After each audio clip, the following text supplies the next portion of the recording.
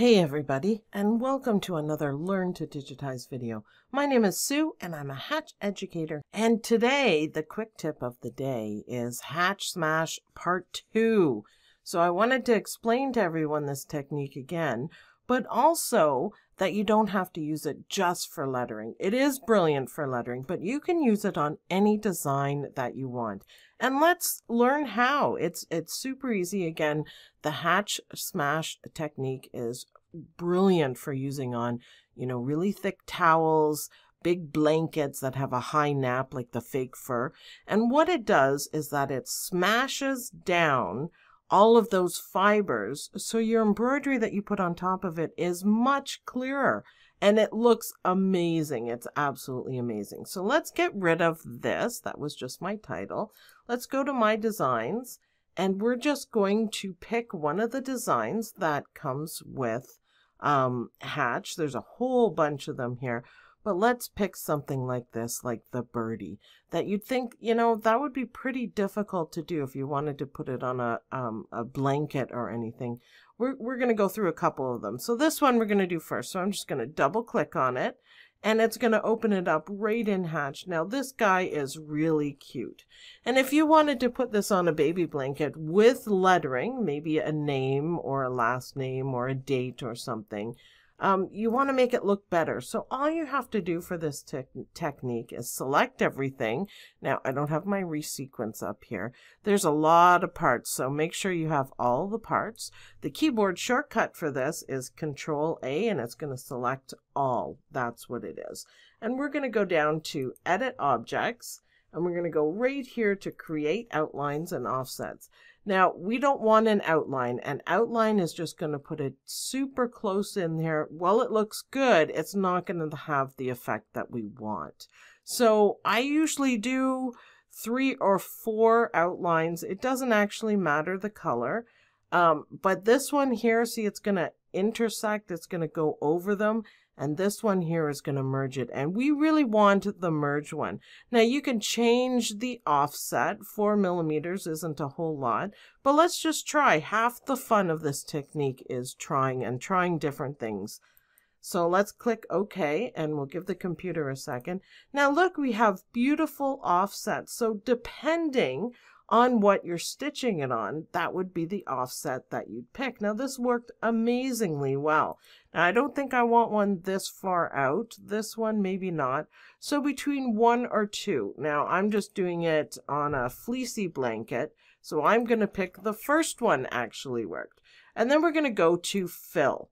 And that looks kind of weird like that, but we're going to change it, so don't worry. So what we want to do first is that we want to change the density of the fill, because this is too thick. And if we were to stitch this and then the bird that happens to be underneath, but that's okay, we're going to change that. It's going to be way too thick and it won't have quite the effect that we want. The idea is you put the hatch, smash, stitches, and they match. You pick a thread color that matches the blanket. So if the blanket that you're stitching on, the part that you're stitching on is white, make the smash stitches white as well. And it'll blend in a little bit more, but it kind of gives it like an aura of wow when you see it done. So let's talk about, in the other one, I talked about these settings. The one that we want to do is travel on edge, and we want to make it about, I think 2 worked out really well. And you see how light that is when I did it?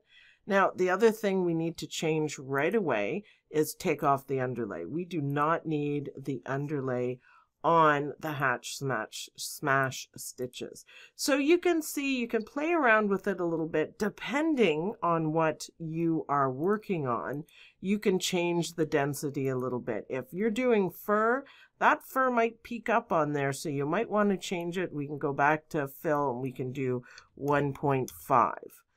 There we go. That might be just a little bit better. Now the other thing we need to do, and I'm going to switch here to colors. Now we picked a kind of a weird color, but hey, I could be doing it on an orange blanket. We want to move that way up to the top. And so it stitches out first, and it's going to smash down the fibers, and it's going to make your embroidery sharp and clean.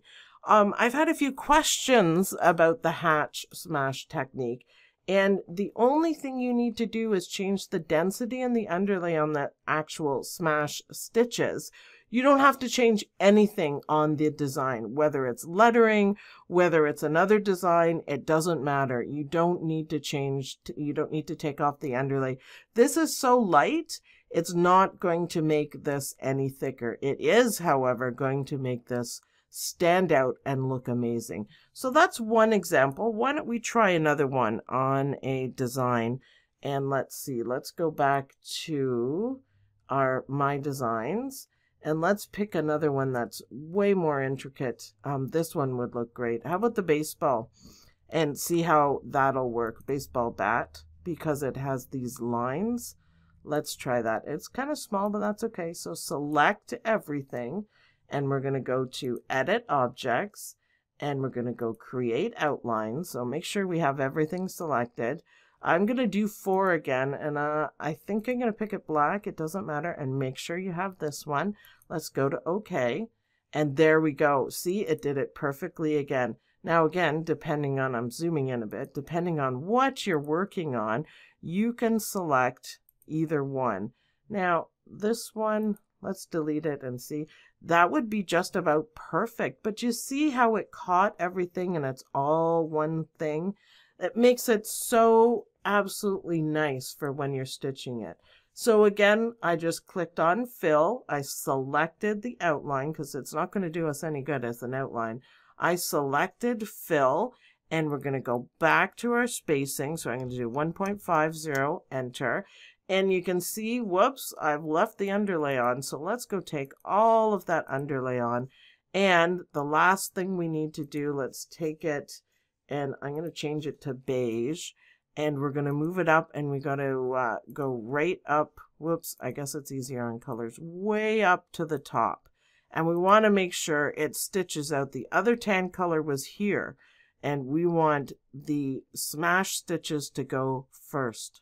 And we can double check on that. That's the smash stitches. Doesn't that look great? It will really change everything you do. So it's not, Hatch Smash is not just for lettering. You can use it on any design, and it's so quick to do. You have a bit of creative freedom on it because you can pick the size of the offsets. You can change the density, and you can make it work for whatever you're embroidering on. So thanks everyone for watching. This is how you do the Hatch Smash with any design here inside Hatch Embroidery software. Thanks everyone for watching, and I'll see you guys in the next video.